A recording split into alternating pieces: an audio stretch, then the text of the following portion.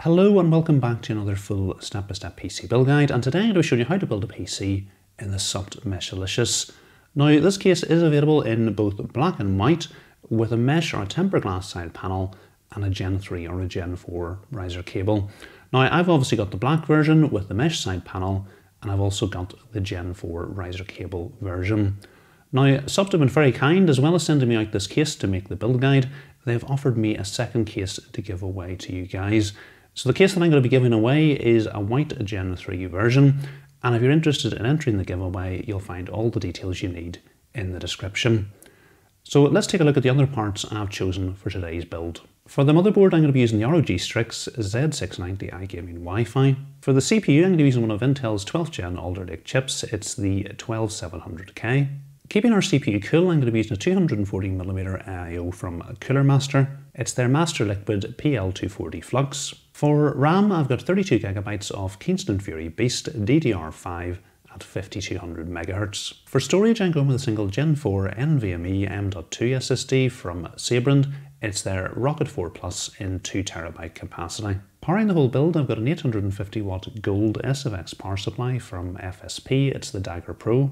And for the graphics card, I'm going to be using the ASUS ROG STRIX RTX 3080. Okay, that's all the parts. Let's get on with the build. The first thing I want to do is prepare our case. As we go, I'll point out the main case features. Our side panel is held on with push pins, so it can simply just be pulled away. The other side panel is removed in exactly the same way. And our front panel can be pulled off from the front. Just before we remove the top panel, I want to point out the case's I/O. So we've got a power button, a single USB Type-C, and a single USB Type-A. And our top panel is removed in exactly the same way. Just pop it off and lift away. And then we can remove the case accessory box. So this is everything that comes in the accessory bag. So we've got a bracket here that we can mount two 3.5-inch drives or four 2.5-inch drives to. We've got this metal rod, which you're going to need if you reconfigure the case from 3-slot GPU mode to 4-slot GPU mode. More on that later on. We've got a rubber spacer for installing your power supply, a right-angled HDMI cable. I'll show you why we need this later on in the build. We've got a bag of screws and rubber mounts for installing drives. I'm not going to go into this all individually, but there's a really nice diagram in the manual which shows you where you use each of these for. We've got some cable ties for cable management. We've got some spare clips for securing our panels, and we've got our user guide. Giving you a quick orientation in the case, so we've got a sandwich style layout. So on this side, we're going to install our motherboard at the top. We've got 4 standoffs and our power supply down at the bottom. On the other side of the case, we're going to install our graphics card, and you can see the riser cable that's been pre-installed. At the front of the case is where we're going to install either our radiator or fans, and we can install either two 140 or 220mm fans or a 240 or 280mm radiator. Now there's a bracket on the front of the case which is set up for 120mm fans or 240mm radiator. If you want to go with either 140mm fans or a 280mm radiator, you're going to need to remove the bracket. The bracket's held on with 3 screws on each side. So just before I remove the bracket, I've loosened the 3 screws, and what you'll notice our 120mm fan bracket or 240mm radiator bracket is now mobile. So you are going to be able to adjust the position of your 120mm fans or 240mm radiator. If I go ahead and remove the screws,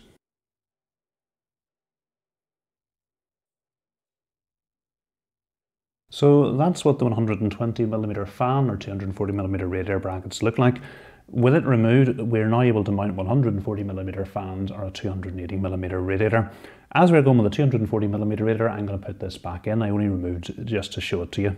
To make the building process a little bit easier, we can remove the front frame on the motherboard side of the case. So we've got 2 screws at the front and 2 screws at the top at each side, and we've also got an additional screw at the back behind this metal bar to remove.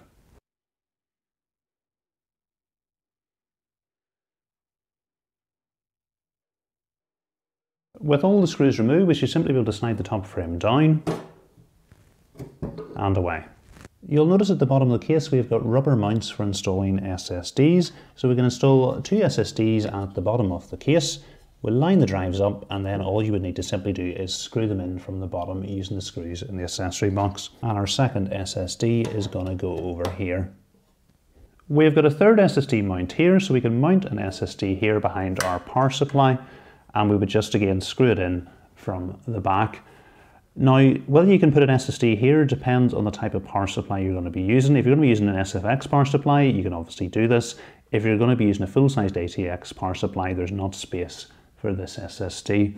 Importantly, you're obviously going to want to install your SSDs first before installing your power supply. So our power supply is going to go at the bottom, and as you'd expect with a case of this size, it supports SFX and SFXL power supplies. But what you mightn't expect is we can actually fit a full-sized ATX power supply in the case. By default, the case is set up for SFX and SFXL power supplies with an SFX bracket on the back. So to install our SFX power supply, all we would need to do is put this little rubber pad at the bottom. It's got some double-sided adhesive on it, and then we can slide our SFX power supply in, and it's going to line up with the bracket at the back of the case. And you can see here we're going to have plenty of room for our cables. This is the SFX bracket that I was talking about. It's held on with 4 screws, and we've got 3 options we can do with it. The first is leave it in its current position, which will let us install an SFX or SFL power supply down near the bottom of the case. We have also the option to reposition the bracket to the other side, which is going to let us install the power supply slightly higher up. I'll show you that. So I can now rotate this bracket round and bring it up towards the top. So now if we slide our SFX power supply in and line it up with the holes on the bracket, you'll notice that our SFX power supply is installed slightly higher up.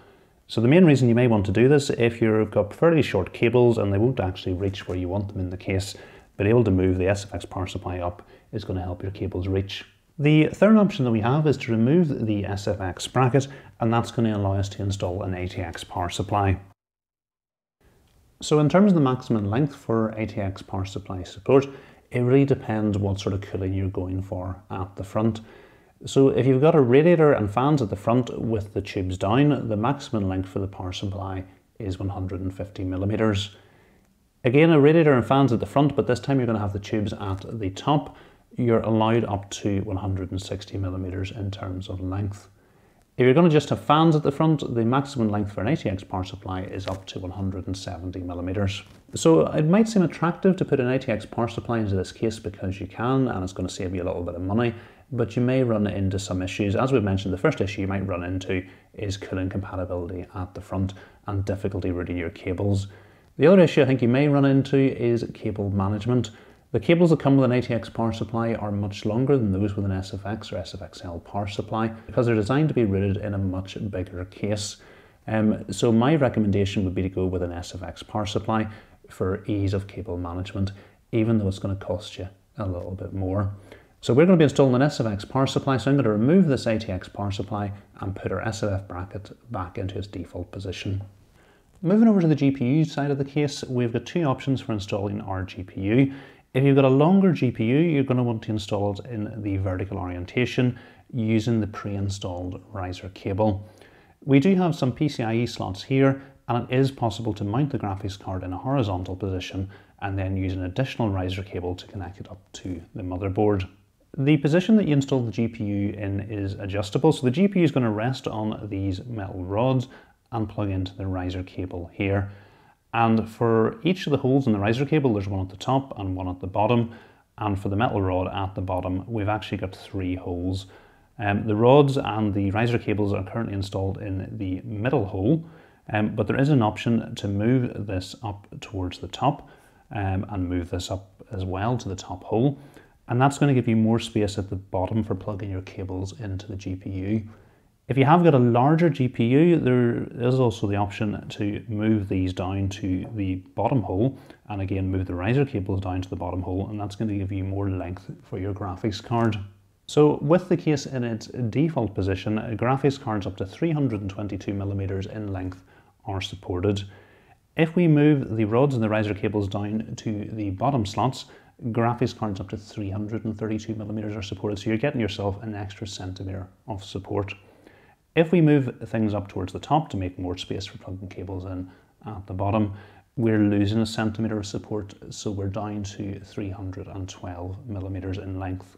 So what I'll do now is I'll show you how to adjust this should you need to do it. So there's a screw on the back of each of these rods that we need to remove. So you can see here down at the bottom, our screw is installed in the middle hole, but we've got a hole below and a hole above. So all I'm going to do is remove the screw. I'm then going to bring the metal rod, which is now free, down to the bottom hole. Same thing with our other rod, so I'm going to loosen up the screw, bring the rod down to the bottom hole. Okay, same thing with the riser cable, so we'll remove the screws from the bottom. Then we can slide our riser cable down, lining it up with the bottom holes, and then re-secure it into place. So we now take a look at the other side. You can see the metal rods are down at the bottom, we've got two holes above it, and our riser cable is also down at the lowest setting as well, which should give us the maximum length for our graphics card. So with the case set in this position, we're going to be able to install a longer graphics card, but the thickness of the graphics card is going to remain the same at up to 63 millimeters. There is a way to reconfigure the case from 3-slot mode to 4-slot mode, which will let you get an extra 2 centimeters to the thickness of your graphics card, so graphics cards up to 83 millimeters in thickness will be supported. To do this, we need to move this panel further this way. So first of all, we need to free it up. We've got a screw at the bottom, a screw at the top, and 2 at the side. So the screws removed, this middle panel in the case is now free. You can see it clips through this notch here. We've got another notch over here and additional screw holes here and here. So I'm just going to slide out of this notch, move it over to the side. It's going to clip through this notch, and then we're going to be able to screw it into place again. At the back of the case, we're going to need to move this panel. It's held on with 2 screws. So we can slide the panel over to the side, so we'll put it into the inside, slide it past this gap, and then it's going to clip into here, and then we'll replace the screws. An important point to mention about when we're attaching our front frame, we're going to have to change out the metal rod for the one that comes in the accessory box. Because we have moved this further towards the front, the rod that's currently attached to the front frame is going to be too long. So it's this little one in the accessory box that we're going to have to replace it with, and then the front frame is going to fit. So you can see now with our case in 4-slot mode, we've got much more space for our graphics card. That does, however, come at a cost, and the cost is on the other side of the case. Because we have moved this panel further this way, our space on this side has been reduced by 2 centimeters. So now the maximum height of CPU coolers is down to 53 millimeters from 57 millimeters. Now I think our graphics card should fit with it in 3-slot mode, so I'm going to go ahead and put this back to the default configuration. Next thing I want to do is show you how to install a graphics card horizontally at the top. To do this, we need to remove the riser cable and the 2 metal supports at the bottom. It's done exactly the same way as I showed you how to move it up and down. So it's just a screw at the back for each of these and 2 screws for the riser cable. So I'll go ahead and remove those now. So with the vertical GPU cable and bracket removed, we can install a small form factor GPU in the horizontal position. So it slide in like this. Obviously you'd need to remove the bracket covers at the side and then screw it in from the bottom, holding it in place. There's a separate 18 centimeter riser cable that you're going to need to connect it up to the motherboard. The one that comes with the case isn't long enough to do it.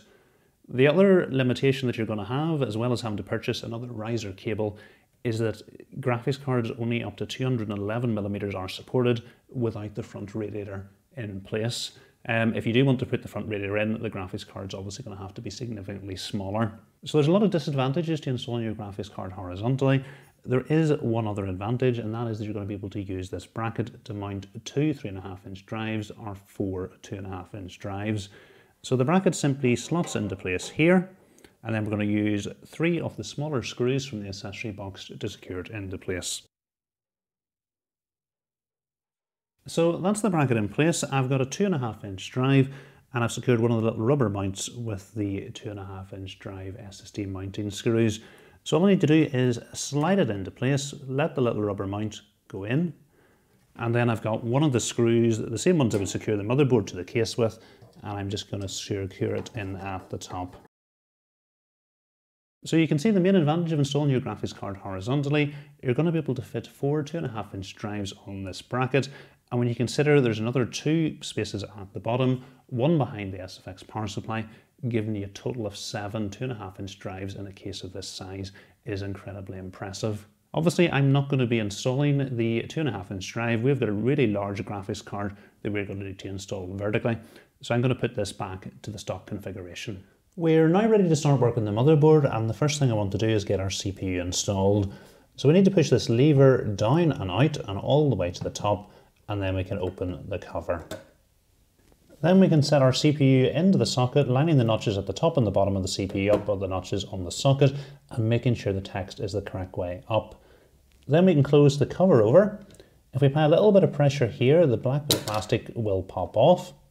We're going to put this into the motherboard box, and then we can close the lever all the way down and back in underneath the clip. Next we can install the backplate for our CPU cooler, and then we've got one of these standoffs to screw onto each corner.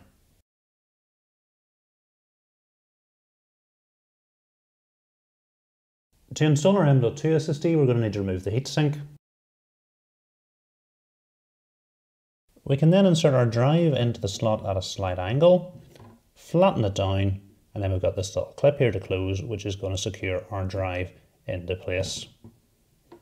If you're using the motherboard for the first time, you're going to have some plastic protection on the back of the heatsink to remove. I've used this before, that's why there's none there. We're now ready to install the RAM, so we can open the clips on both slots. Then we need to line the RAM up with the slot. Once we're happy we've got everything lined up, it's just some firm pressure to the RAM, it's going to clip into place and the clip will close. Same thing with our second stick.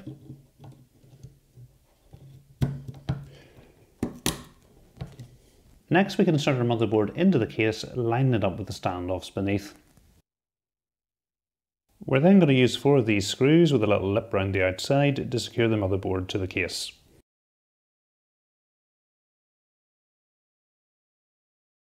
We can then open the PCIe slot on our motherboard. We can then remove the cover from the riser cable, line things up with the slot beneath, and once we're happy everything's lined up, apply some firm pressure. The riser cable is going to slot into place and the clip closes. The next thing I want to do is get our case cables plugged in, starting off with our front panel connectors. So we've got a power switch, hard drive LED and power LED connectors. Now we've got 2 options for this. As our motherboard comes, the only connector that's on the motherboard is a 2-pin connector for the power switch. If we want to get access to the full front panel connectors, we need to add this little add-in card in. So it just lines up here and pushes into place, and this is our front panel connector on the top of the add-in card. There's a diagram in the motherboard manual which shows you which pins each of the cables goes into. Now I don't particularly want the light flashing for a hard drive indicator LED, and I don't necessarily need power LED at the expense of having to install this add-in card.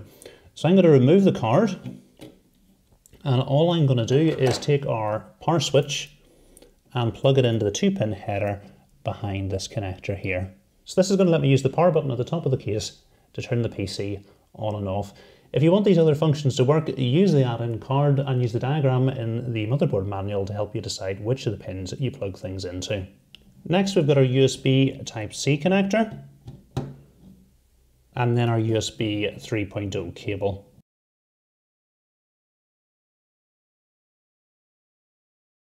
Just before we install our power supply, we have this little rubber pad to put down the bottom. So we peel the plastic off the back, and then I'm just going to set it down here at the bottom of the case. This is our power supply. It's fully modular. It comes without any of the cables plugged in. I've gone ahead and plugged them in now. So I've plugged in our 24-pin cable, a single CPU cable, and 2 PCIe cables. Each of the PCIe cables has 2 6+2-pin connectors, which gives us a total of 4 8-pin connectors, and our graphics card is going to require 3. Importantly, we're going to want to install our power supply with the fan facing out towards the mesh panel, where it's going to get plenty of fresh air. So we can set the power supply into place. lining it up with the holes at the back of the case. We're then going to want to use 4 of these larger screws to secure the power supply into place.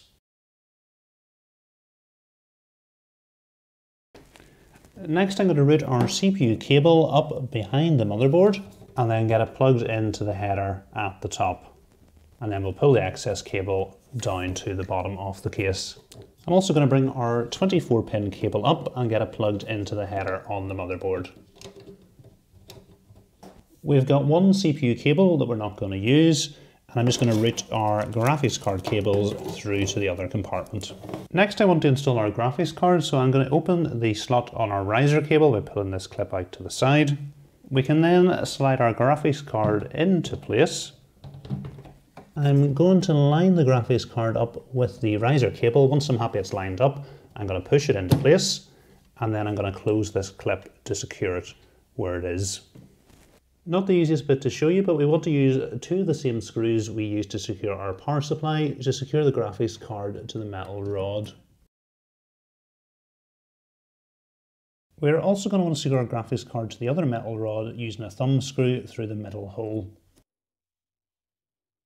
I also want to show you how to plug in the right angled HDMI cable that comes with the case. So we're going to want to pass it through this cutout at the back and then bring it down over the metal rod and out the cutout at the bottom of the case. We're then able to plug the cable into the HDMI connector on the graphics card. So now you can see with a right angled HDMI cable installed, it's not going to be protruding from the bottom of the case. We can then plug in our 3 PCIe cables to the graphics card.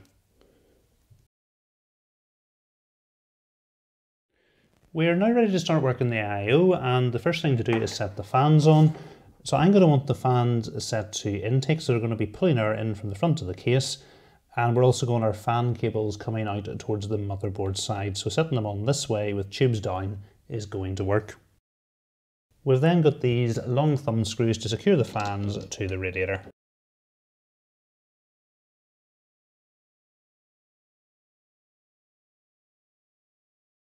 I'm going to show you how to connect everything up on the table because it's going to be much easier than when we put things into the case.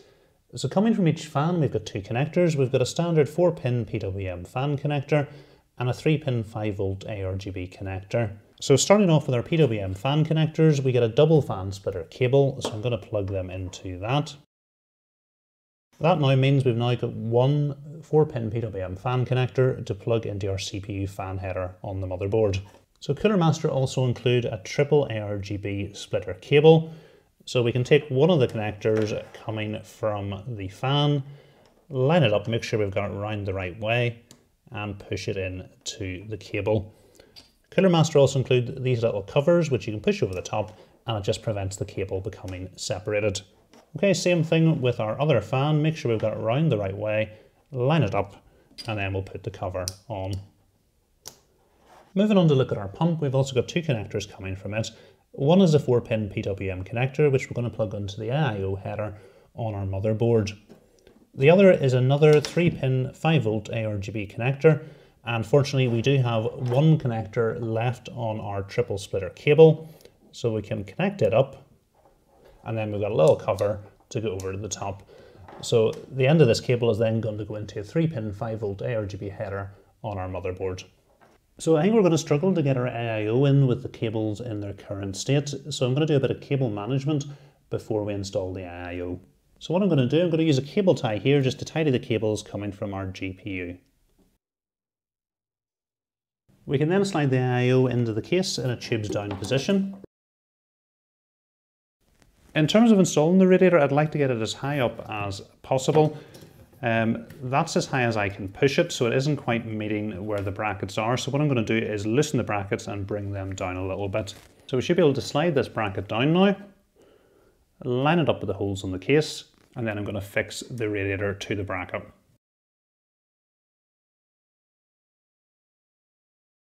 Now I've got the radiator attached to the bracket, I'm just going to push the radiator and bracket up together as high as I can get it, and then we'll secure the bracket to the case. Next I can add some thermal paste to the CPU.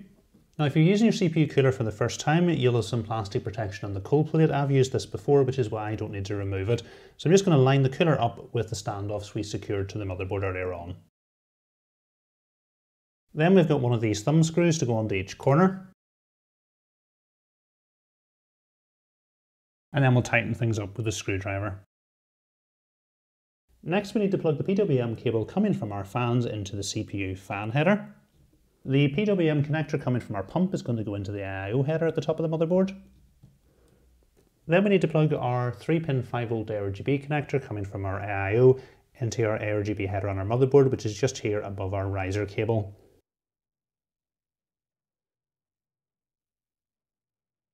Okay, last thing to do is some cable management. We need to get these cables tidied up so we can get our panels back on again.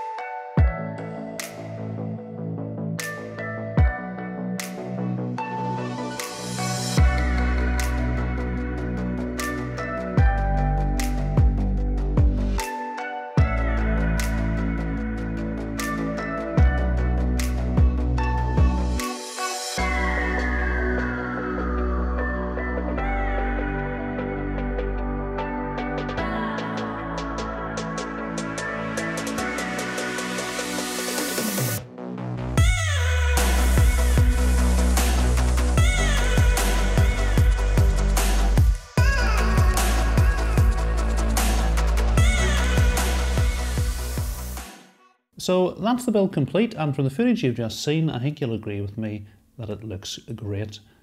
Now, this case has been out for quite some time, so I'm not going to make a full case review.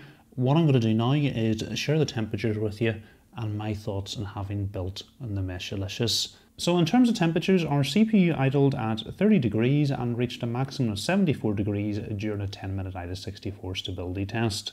Our GPU idled at 35 degrees and reached a maximum of 68 degrees during the AIDA64 stability test. Noise levels were very acceptable with 30 decibels at idle and 45 decibels under load. So to put those temperatures into context, I have done a few small form factor builds recently where exactly the same CPU was running at over 100 degrees and had really significant thermal throttling.